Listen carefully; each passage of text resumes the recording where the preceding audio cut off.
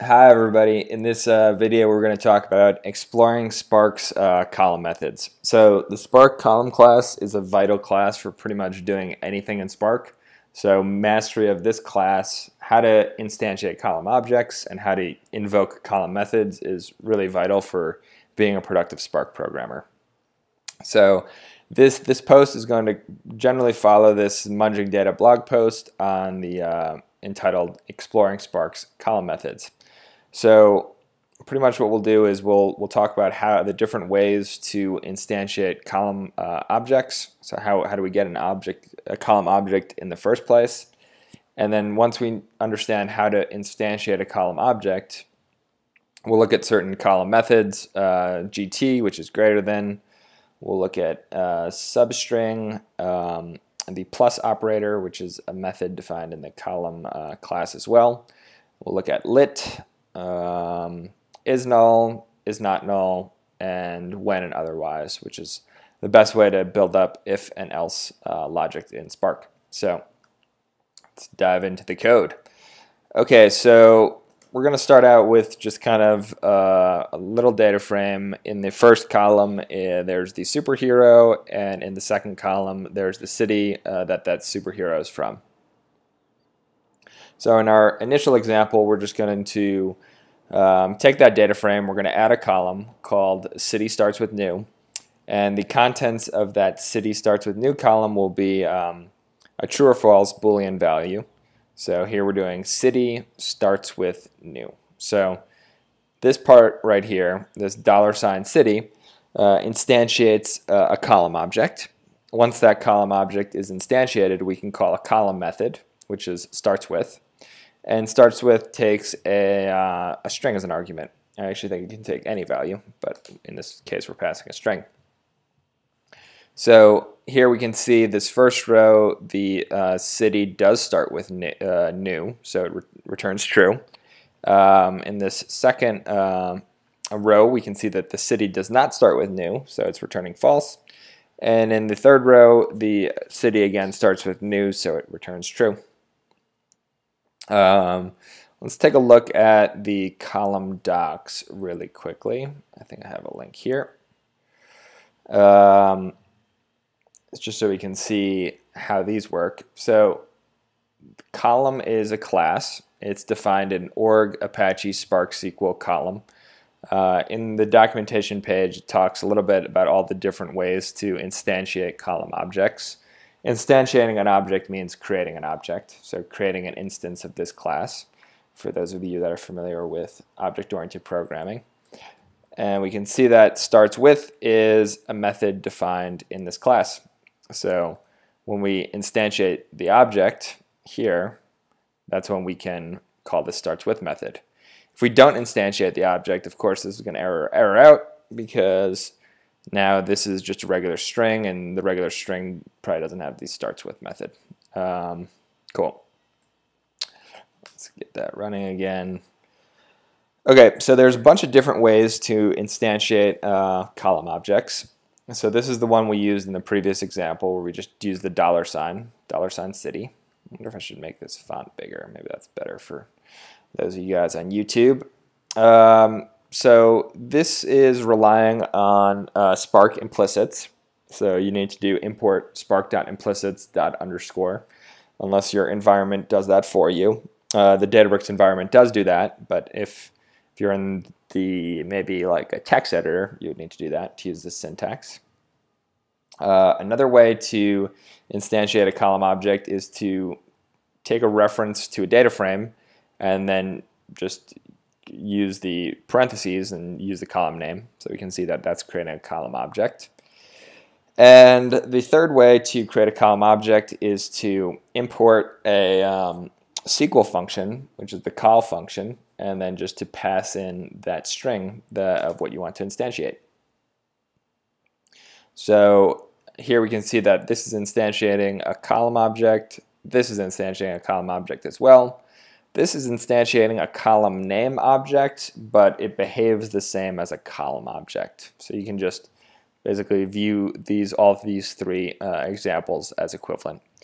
I typically use this one the call city, but sometimes I use this df city as well. Okay, so let's move on to another set of examples, another data frame with some numerical data. So in this case, we have our df. The first column is called num, and it has an integer. The second column is called word, and it has strings. We can see one of those strings is null. Okay, so let's take a look at this gt method, which is greater than. So here we have, we're using with column again to append a column. We're appending this number gt5. Here we're instantiating a column object.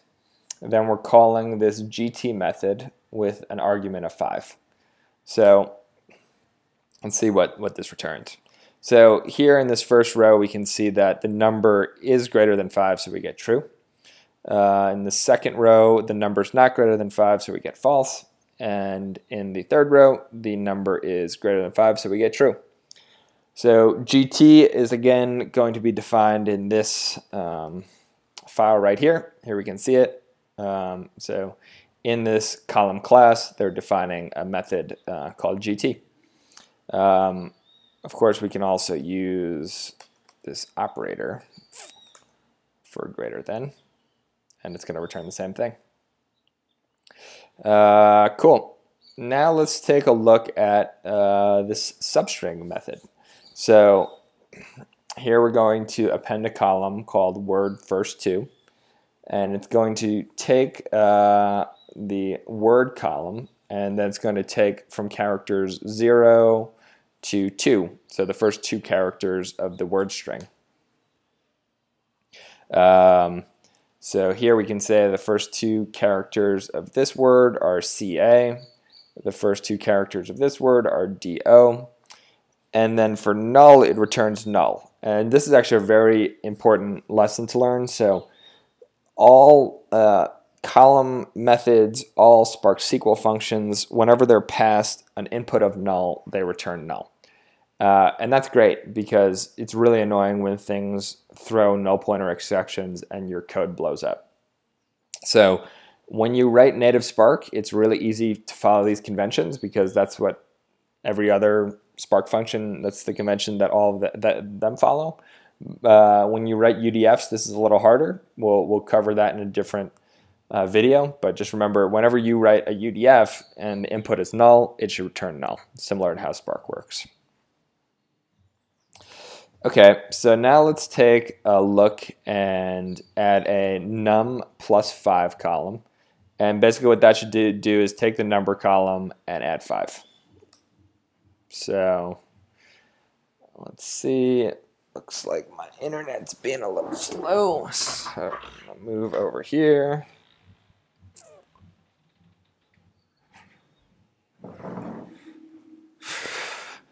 Okay, so here we can see we're taking this number column, we're adding 5 to it.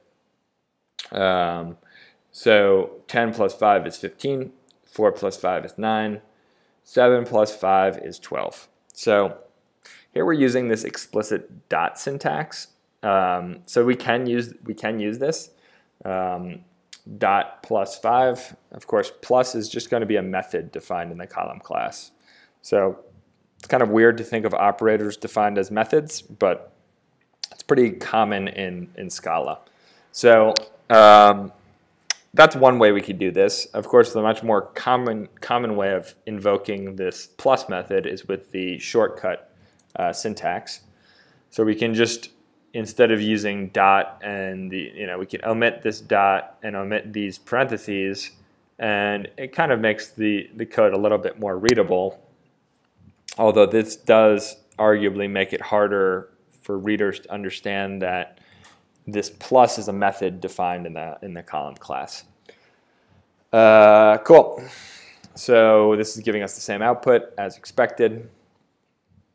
Okay, so moving on to the next example.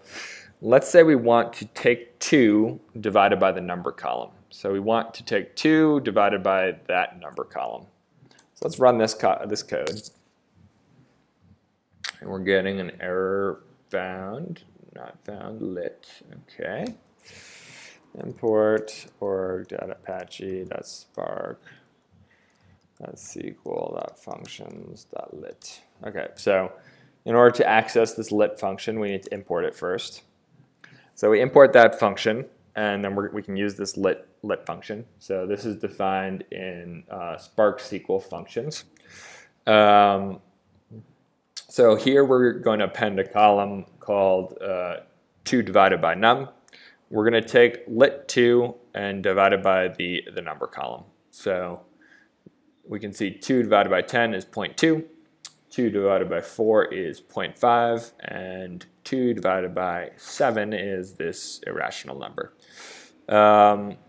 Okay, that makes sense. Let's take a look and see what would happen if we didn't have this lit function. So if we didn't have lit, then this code's actually going to error out. And now let's see why this is erroring out. So now this is going to be using 2 divided by, so the Scala interpreter is going to think that this is a Scala integer. So rather than using the backslash function defined in the column class, in the Spark column class, Scala is going to think we're using the backslash operator defined in the Scala integer class. And then it's going to come across with a second argument of column num, and it's just going to get confused. So we need to convert this 2 into a column object before we can call this method. So before we can call this backslash method. So let's see that. So this lit2, what this should return is a column object. So we can see that lit2 is kind of another way of creating a column object for kind of a value that's not changing, for a value that's pretty much constant. Okay. So if you ever get these error messages when you're using these kind of methods, just make sure to convert it to a column object with lit. Okay, so now let's look at the isNull method. So isNull is going to return true when the value is null, and it's going to return false when the value is not null. We'll append this word isNull column, and it's going to return true when the word is null and false otherwise. So in this first and second row, we can see that the word is not null, so it's returning false. In this third row, we can see that the word is null, so it returns true. All right, now let's take a look at isNotNull. So in this case, we're going to do some filtering. So rather than appending a column, we're going to filter out all the rows when the word value is null. So let's take a look at that. So our data frame previously had 3 rows of data. Now our data frame only has 2 rows of data because we filtered out the null values. And you know, appending on a column like this, word is null, is probably not something you're going to do too much, but filtering out something with null values is something you'll be doing a lot. Okay, so now we want to define a third data frame. So this third data frame is going to have 2 columns. The first column is word 1, the second column is word 2. These are just kind of random words. And now we're going to write this little word comparison algorithm that let's look at it, let's look at the output, and then we'll kind of reverse engineer it. But our word comparison algorithm is going to kind of compare the 2 words and intelligently describe how they're related, kind of. So if word 1 and word 2 are the same, this algorithm will return same words. If word 1 and word 2 are different, and word 1 has a greater length than word 2, it's going to return word 1 is longer, and otherwise it's just going to return I am confused. Our algorithm isn't going to know what to really return.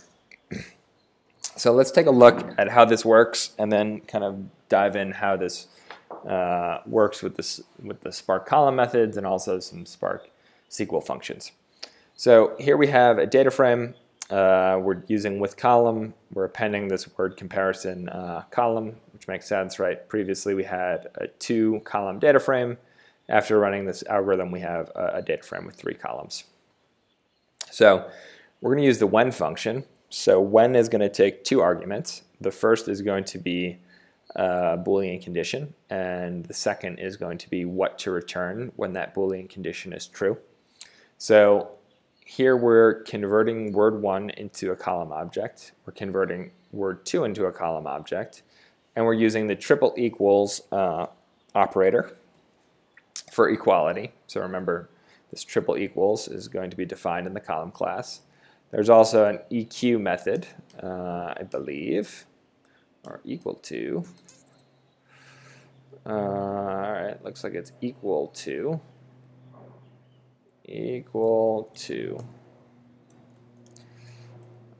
So there's also an equal to method. So rather than doing this, we want to be a little bit more obvious and not use any syntactic sugar. We do equal to. And this should work too. So if word 1 is equal to word 2, then we're returning the same words. Now we're saying we're doing a dot when. So this is basically an else if. If the word 1 length is greater than the word 2 length, then word 1 is longer. Again, we are passing into this length. So length is a SQL function. It's taking an argument of a column object. Here we're doing greater than. So this is going to return a column object, this entire expression. Length, again, is a SQL function that takes a column object as an argument. And again, we could use the explicit notation here, greater than, to make it clear that this greater than is a column method. Then we're returning word 1 is longer. And then otherwise I am confused. Okay. So that all makes sense. So let's do like a final review. I know that we're kind of covering a lot, and I'm like really nerding out with object-oriented programming and how it works in Spark, but this stuff is actually kind of important. So let's look at all the object-oriented and method extending stuff that's being used here. So we have a data frame we're calling with column. So with column is a data frame method. So if we open up the dataset class, data frame and data set are pretty much the same thing. We can see that there's going to be a with column method. Okay, so that makes sense. So when and length are SQL functions. So there's 2 different types of when here. There's this when, and there's this dot when. So in this example, this when, this length, and this length are defined in this org Apache Spark SQL object. So if we go to functions,